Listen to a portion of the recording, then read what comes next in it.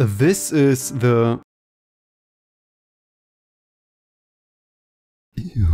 This is the Dream Rod, an essential item solidifying Star Ally's identity and redeeming quality of the game. Buff DDD and maybe Dream Friends. Playable all-stars from the past substitute as the backbone of the experience and make up for any lack of accomplishment the base is unfortunately provided. Controlling the King of Dreamland, Meta Knight or Head Goomba might not be too thrilling anymore, but getting the chance to play as Taranza, Adeline or fully fledged boss characters such as Darouch or Marx is something you rarely receive from a series. On top of that, it's not like there's only one or two special newcomers like in former entries, but nearly every essential character you have seen so far. It goes without saying that this Smash Bros-like gathering is without a doubt ambitious to no end and something players can usually only dream of. I mean, imagine controlling every Zelda character. That would be so...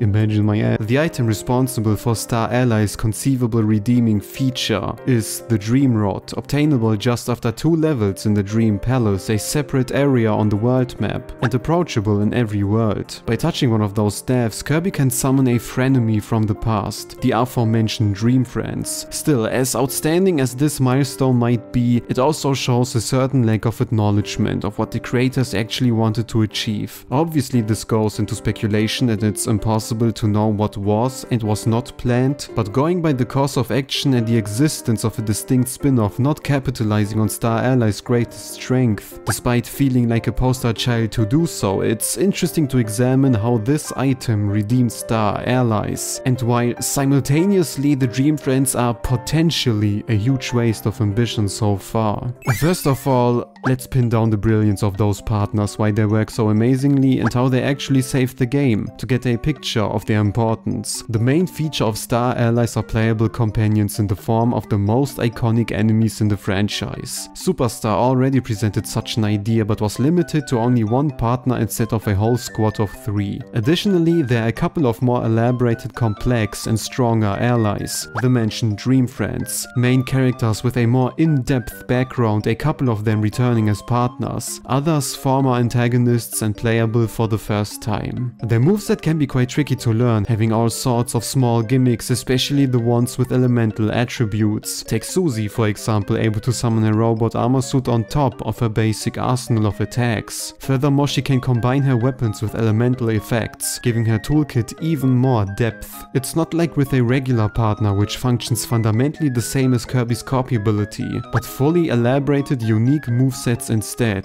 Some of them go the extra mile and combine multiple characters, which makes thematically sense, like the animal buddies from Dreamland 2. Dedicating each partner to their respective speciality allows an incredibly flexible moveset, covering every essential elemental style you'll need and turning seemingly uneventful figures in the franchise to one of the most intriguing ones. Naturally, some Dream Friends are based on existing skills, like Taranza being heavily reminiscent of the Spider ability, Dark Meta Knight feeling like a Meta Knight clone, and Adeline sharing similarities with Paint. Even so, they differ from their blueprint and feel more like expanded culminations of existing skills. When Dark Meta Knight was announced to join the band of playable characters, everyone expected a near one-to-one image of Meta Knight. But what we got instead is a combination of Sword and Mirror, with the latter not obtainable in Star Allies. Thanks to this sudden realization of unexpected ambition even towards presumably uneventful enemies in the franchise, Dark Meta Knight became one of my favorite companions to play as, cementing the fact no Dream Friend is treated apathetic. The same goes for Taranza or Adeline, both fully evolving a fundamental set in this game. What makes these cases even greater is how those partners are not the norm. Most of the Dream Friends are completely original, some of them borrowing obvious inspirations from past playable appearances. But it's incredible how they make you feel like playable boss characters with all those options available. One stellar instance is Darouch, with his first proper entrance as a 3-dimensional model in the main series. I love how they were like, we have to make a 3D model for him, but he's only shown his hands. Floating limbs it is. There are a bunch of tricks fitting to his character, but summoning every main bandit from the Squeak Squad plus a fake treasure box containing Dark Nebula reminds me I have a heart. Willing to create multiple fresh models for only one attack per character is a care to attention not every developer is willing to do, especially in consideration assuming many players would not return after months of the initial release. Makes you really wonder if the lackluster main campaign is a result of an easy cash grab or some kind of pressure from above the creators had to deal with. Whatever the case is, just like with every Kirby game, Star Allies' primary feature is excellently executed and further amplified with each additional update the game received. Even the marketing was clearly inspired by Smash, with focused character trailers showing off their movesets, sometimes featuring cleverly implemented hints to lore snippets. Can someone finally give this man a hug? However, these characters were not playable since the beginning. When the game released, most of the Dream Friends still had to be implemented, as Star Allies felt fairly rushed and needed to be updated with additional content, something we have never seen to such an extent in the series before. At its release, the only available Dream Friend from the beginning was Head Goomba, followed by DDD and Meta Knight after their defeat. Certainly not bad characters, but past the point of being exciting without a doubt. Today the circumstances are a little different, with a handful characters unlocked since the very start, and the rest following as you progress. While this practice of finishing a title later can be questioned, there was still the excitement of what bonus characters will return, despite the fact almost all of them were data mined. Trying to breathe life into the game again is a noble cause, but followed with two essential problems: bringing people back in the first place and the way you unlock them. By the time Star Allies was completed, many players did not want to go through it again, since the basic adventure stood the same and you're only controlling a different character. Additionally, you cannot play as most of them until you beat the main campaign, and even if you unlock some of them, you can only ride them as Kirby, which works theoretically but feels a little unsatisfying after all. Yes, Star Allies' true merits show after beating the short campaign, and it's detrimental to think the story mode is actually the focal point, but for the general public you cannot expect them to look under the surface, as cocky as this may sound. What's even worse is how the Dream Friends rely extremely on nostalgia. Fans will appreciate the attention to detail in every single move, and I can once again assure you, the care for each Dream Friend and how they are portrayed is purely outstanding. Not to speak of pause-screen descriptions for each friend, further outlining their motivations, despite some unfortunate translation errors Star Allies is used to at this point. Still, there is no benefit in feeling so overpowered in a game made for people who have even more difficulties than beginners or toddlers. What kind of people are worse in games than beginners? IGN? Mothers? Indeed, you can obliterate most bosses in a snap, and it does feel satisfying to be so unbelievably mighty, but it's not going to change your opinion substantially. The only moment where I felt truly challenged and had to make use of every trick there is to a Dream Friend was during the ultimate choice, fighting all those difficult bosses in a row. To be honest, it was still quite feasible, but despite the fact how fine-tuned the gameplay of modern two-dimensional Kirby seems to be, those battles with different figures proved how there's always room to improve, and how much I wish to control those characters again. Now, you may wonder what I mean by puzzled, since the level design is seemingly not built around characters that were added at a later point. What people are aware of, however, is the Helper to Hero mode, where you play as one of the many partners with slight changes to the main adventure. Boosting your stats like speed or attack create the feeling of becoming stronger. Tedious parts are cut from a run-through, and there are even completely new sections, often in the form of underused friend power gimmicks. And here comes a point many players do not know about, since it was not clearly advertised. Every newly added Dream Friend has a heavily altered campaign, with level segments being completely redone and designed around the moveset of the respective Dream Friend. Often it's a complete homage to one of the past games, and it's expressively impressive how the creators managed it to rebuild certain levels with the tools of Star Allies. Simulating Kirby's super abilities with Margolor's giant sword and some bomb blocks makes me feel like I'm playing an exceptionally clever Mario Maker level, using the game's assets to mimic something which is not programmed. And this is just one instance. The lacking level design of Star Allies is one of the main negative aspects of the game, as I elaborated in a video before, but those altered Dream Friend campaigns are on par with the level design of a Triple Deluxe or Planet Robobot. Nice 3D effect. And it's really a shame many players do not know about them. What they should be aware of, however, is Heroes from Another Dimension, the final mode and last surprise to immense Star Allies' rocky introduction. By focusing specific copy abilities and Dream Friends on concretely crafted level sections, you get one of the most particularly designed courses in the franchise. If you have watched any of my videos, you might know about my stance of copy abilities being frequently withdrawn to optional puzzle rooms, which can offer some interesting concepts but are just as simplistic as the base game. Consequently, copy abilities can be lost at any point, and the creators can never assume the player will have a skill in his inventory to use. This is not the case here, luckily, and some of those puzzles may be just as easy to solve, but are all the more satisfying to perform. Similarly, the same can be applied to Dream Friends, providing them yet again with another reason to exist beyond a packed character selection screen.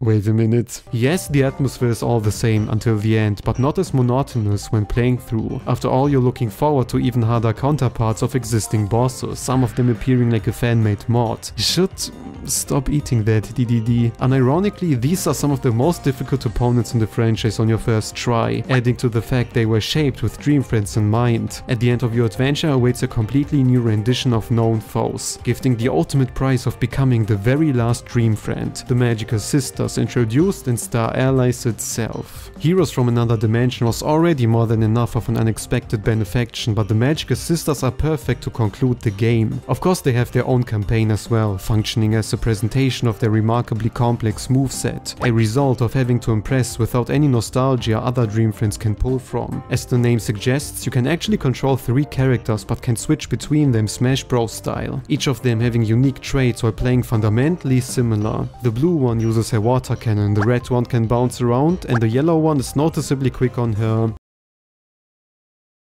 That was rude, sorry. It goes without saying how game-breaking the sisters are, and it's a right on its own to breeze through something that is supposed to be the hardest challenge in any Kirby game. The main question of this video, and something that always confused me, is why? Why putting so much effort into an apparent one-timer when there's so much potential for all these characters? Looking at the past, the developers always reused playable appearances once they were done, with Meta Knight being a perfect example since the GBA days. It's true, there are smaller exceptions like Margolor, whose playable build was utilized for the remake of Return to Dreamland Deluxe, but so far there are no signs of fully embracing all these characters in the future, since it seems like the future of the series lies in 3D gameplay. It may be strange to assume creators implement a feature for the sake of planning to recycle it soon again, but this happens more often than you think, and everyone will agree it would be a waste to never play as Daroche, Susie or Adeline again. The only time where such a chance was absolutely obvious, but absolutely wasted, was Kirby Fighters 2, the small eShop only release. Looking at the roster of playable fighters, it's quite expanded in comparison to the first title, having Kirby as the sole fighter, but disappointing in regard to Star Allies. Margolor and Gooey are the only returning unique Dream Friends, with DDD, Meta Knight and Hand Goomba feeling a little standard at this point. This was the ultimate chance to bring back all those Dream Friends in a setting, lacking in Star Allies with a heavy reliance on combat and action. Naturally, it would have been noticeably harder to balance all these characters on top of Kirby's copy abilities, but I would like to imagine the balancing was not very high on Fighters 2's priority list with moves like this. Yes, there is a dedicated competitive fan base, but it should have been no problem to tweak most Dream Friends and adjust their movesets to fit a fighting game. Playable challengers are not the only way to improve Fighters 2 core experience, however. The newly added campaign expects you to win multiple battles in a row, granting some skill enhancing items in between and make it to the top of a tower without losing. Relatively plain boss fights mix things up, but they are not enough to reach the intended effect. When aiming for 100%, you're going to beat the mode with every single ability and character, making each run incredibly repetitive despite the core enjoying nature of a roguelike mode. Yes, normal battles are slightly changed, but after some while and training they all turn into a mishmash, equal in difficulty and boring in execution. One simple solution would have been Dream Friends as boss characters, appearing randomly in each playthrough, and especially because there are too many for one run through to come up, there's no chance to see which of them will occur. To clarify something, I'm not talking about Dream Friends appearing as a regular fighter and disguising them as boss opponents. What I am talking about are adjusted boss fights using the moveset of the Dream Friends but simply changing them faintly to create the illusion of a boss. Ironically, Star Allies already introduced this very idea by including Marx as an enemy in one of the credits, giving you a chance to gather some extra points. His height is only vaguely changed and they added some extra moves, but it's basically the Dream Friend model, and going by how they included this small battle in the credits, it was probably no difficult task to implement. Maybe there was the plan to implement more of them, add them as bonus content just like in Star Allies or other plans, but so far Star Allies Dream Friend are sort of a waste of ambition on a game many people are not willing to give another try, but still luckily saved Star Allies from being a generic Kirby adventure to a love letter to fans. Let's take a look into the future though and see if there is any potential chance for another opportunity. As I already mentioned, Margolo was reused in Return to Dreamland's remake, which released couple years later than Star Allies. This remake was probably not fully planned back in 2018, so maybe all these Dream Friends serve as a safety net for given chances. I'm not expecting every single one of them having a greater plan to return, but I do believe the developers created some of them with the purpose of having at least the option at any point to recycle them again. Imagine potential Triple Deluxe or Planet Robobot remakes, and implementing a playable Taranza or Suzy would bring next to no extra work with it. The same goes for an Amazing Mirror or Squeak Squad remake, or just look at Kirby 64 and its beta pictures. The game already features a playable DDD in certain sections, and with Adeline being a Dream Friend and just altering Head Goomba to the standard one of Kirby 64, bringing this beta feature back would be a no-brainer. In many instances, games are done with either cautious long-term goals in mind or leaving possibilities open, and I wish to see this point become plainly relevant one day in hindsight.